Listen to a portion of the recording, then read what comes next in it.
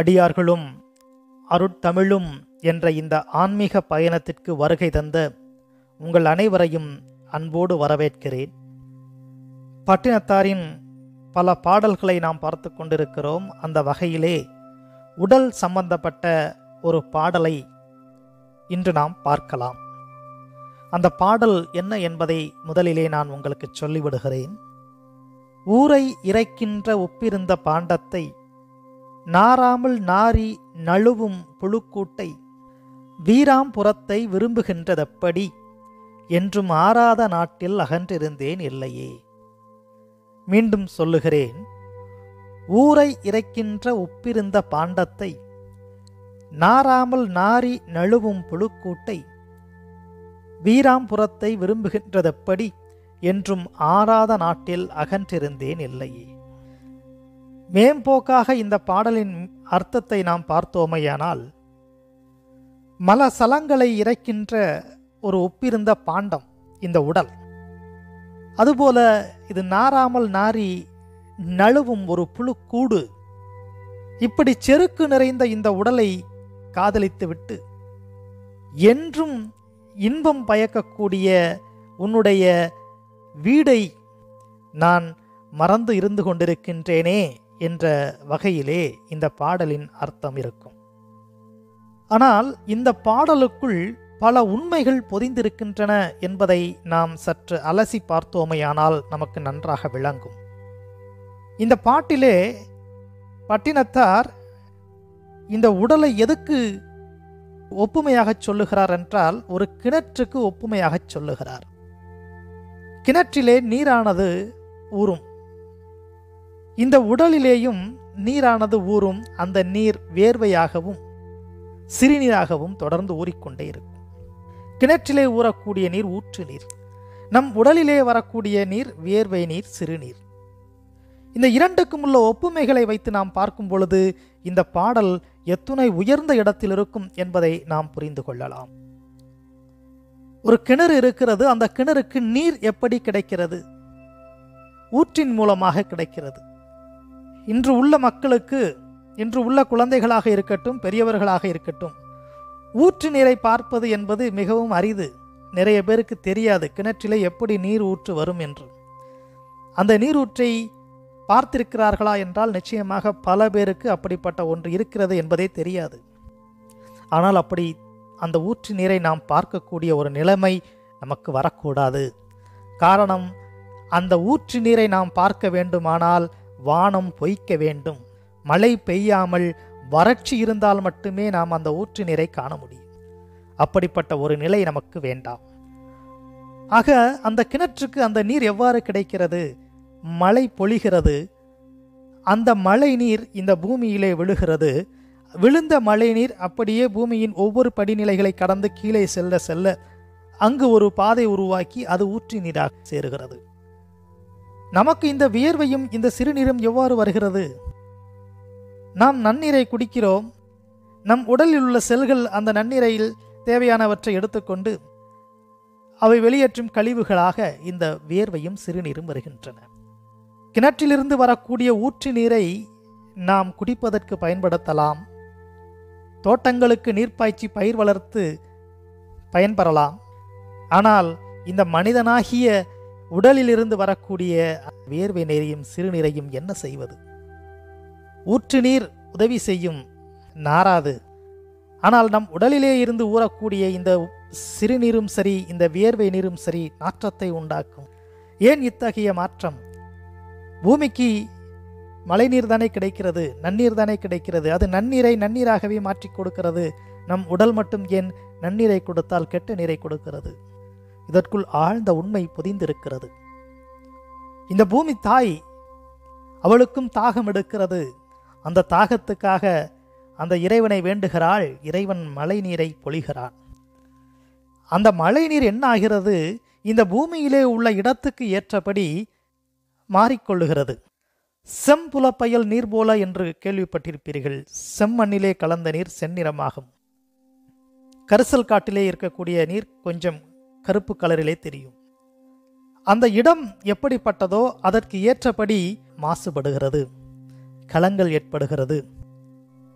இந்த கலங்கிய நீரையும் இந்த மாசுபடக்கூடிய நீரையும் இந்த பூமி தாய் பார்க்கிறாள். இதை எப்படி என் குழந்தைகள் தாகம் தீர்ப்பார்கள் என்று எண்ணி அந்த நீரை வடிகட்டுகிறாள். எப்படி வடிகட்டுகிறாள்? தன்னிடமுள்ள அந்த மணல் துகள்களின் மூலமாக வடிகட்டி கொண்டே இருக்கிறாள். இந்த பூமி தாயின் மேலே உள்ள மணல் சற்று பெரிய அளவில் இருக்கும். அந்த அளவுக்கு ஏற்றாற்போல மேலே அழுக்குகள் தேங்கிவிடும். அதற்கு கீழே நீர் இறங்கும். அதற்கு கீழே செல்லும் பொழுது அந்த மண் துகள்களின் அளவு இன்னும் சிறிதாக இருக்கும். ஆக அதற்கு ஏற்றாற்போல சில அழுக்குகள் அந்த இடத்திலே தேங்கிக் கொள்ளும். அதற்கு கீழே நீர் இறங்கும். இப்படி ஒவ்வொரு படிநிலைகளாக அந்த மண் துகள்களின் அளவு மிகவும் சிறிதாக போய்கொண்டே இருக்கும்.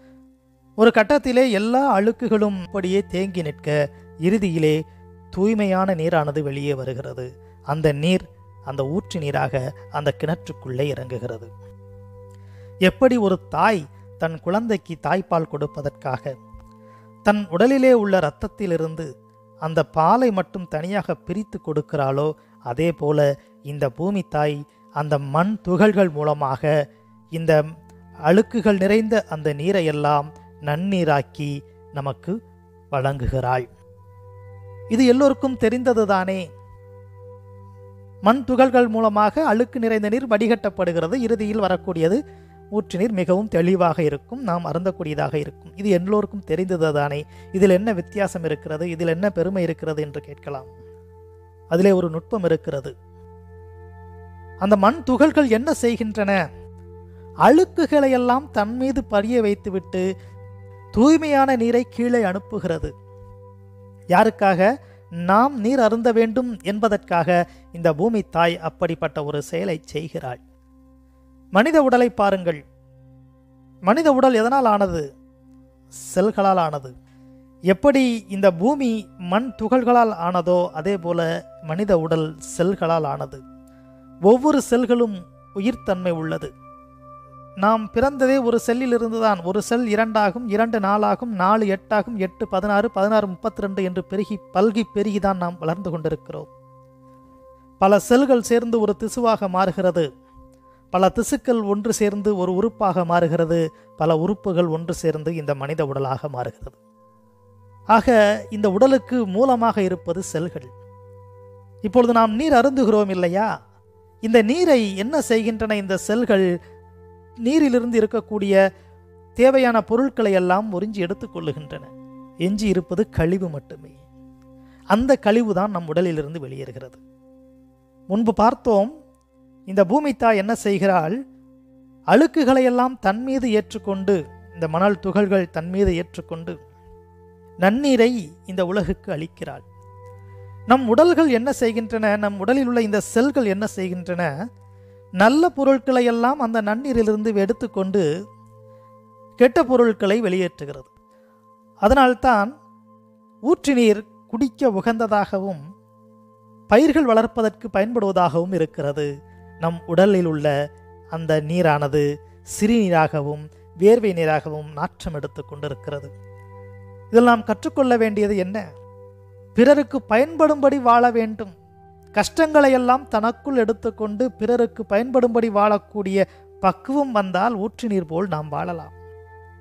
அதனால்தான் இந்த பூமி இத்தனை கோடி ஆண்டுகள் இந்த உலகத்திலே இருந்து கொண்டிருக்கிறது.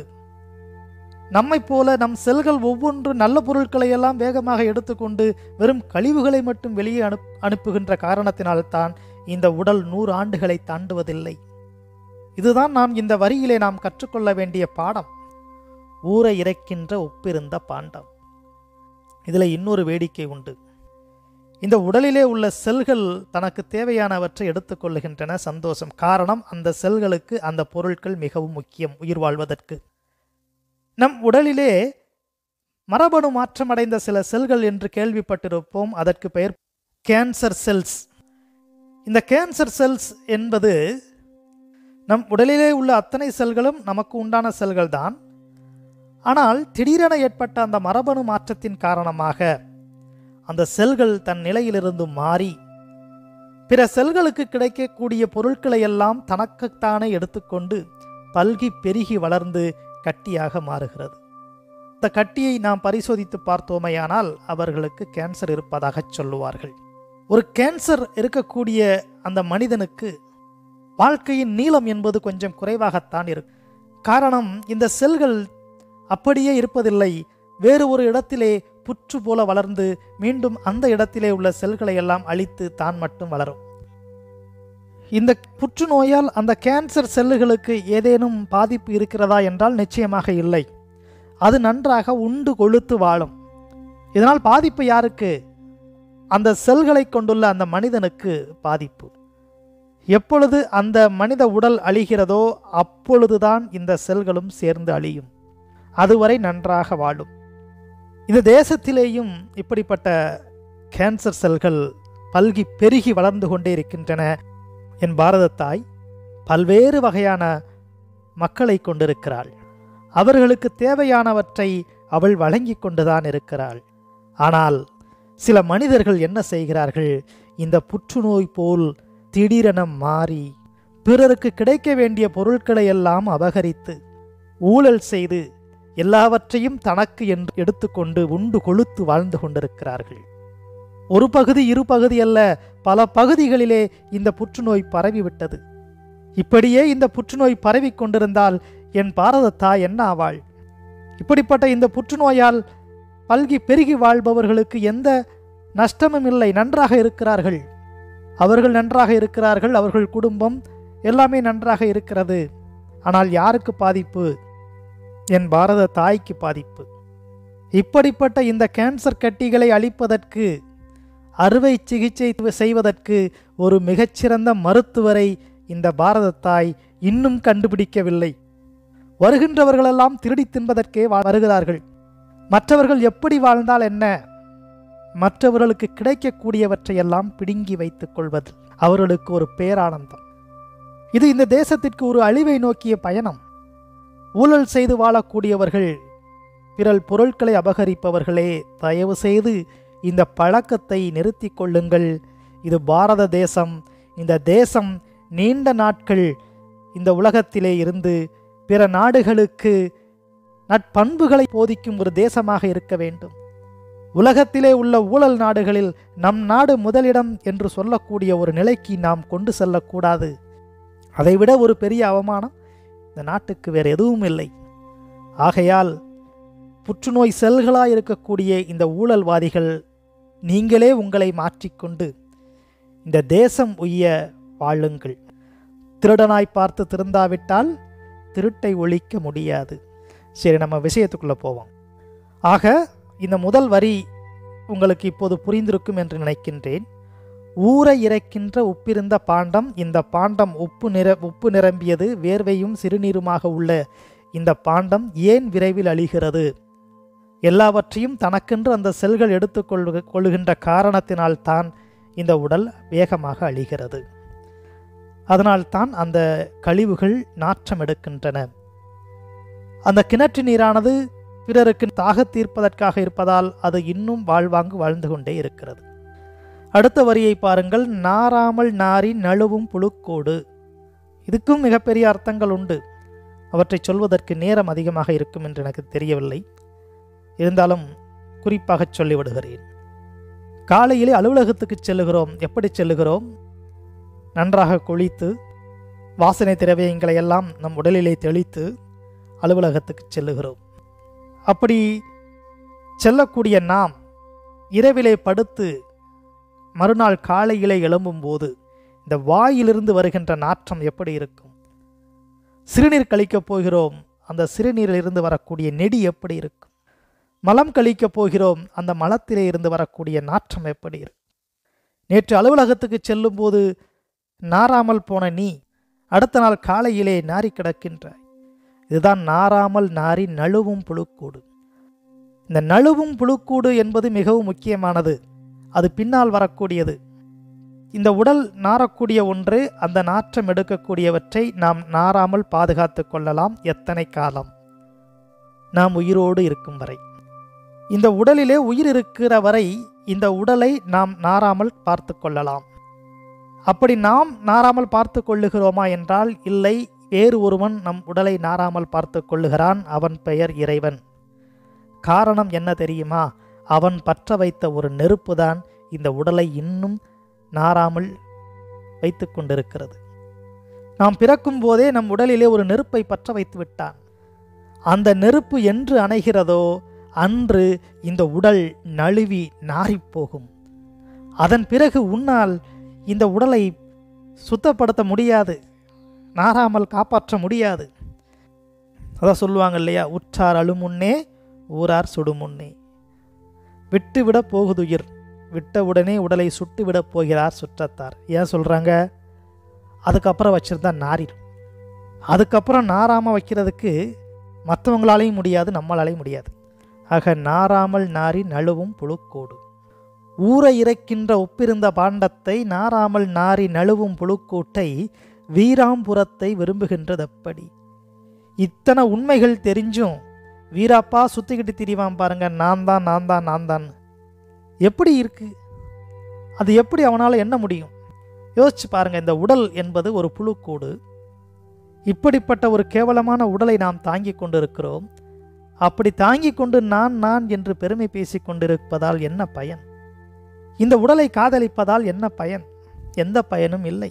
ஆக நாம் எல்லோரும் என்ன செய்ய வேண்டும்? நமது வாழ்வை பிறருக்கு ஒப்பு கொடுத்து வாழ வேண்டும்.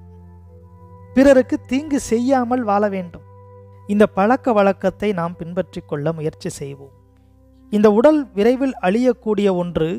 இந்த அழியக்கூடிய இந்த உடலை நாம் காதலிக்காமல், அழியாது என்றும் நிலைத்து நிற்கக்கூடிய அந்த இறைவனின் பாதம் பணிவோம்.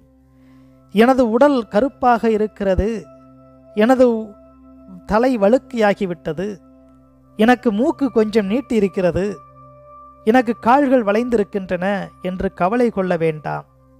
இந்த கவலைகளோடு நாம் காலம் முழுவதும் வாழ்வதை விட கவலையில்லா பெருவாழ்வை அளிக்கக்கூடிய அந்த இறைவனின் திருவடியை நாம் பற்றி பிடித்து நலமோடு வாழ முயற்சிப்போம். நன்றி, வணக்கம்.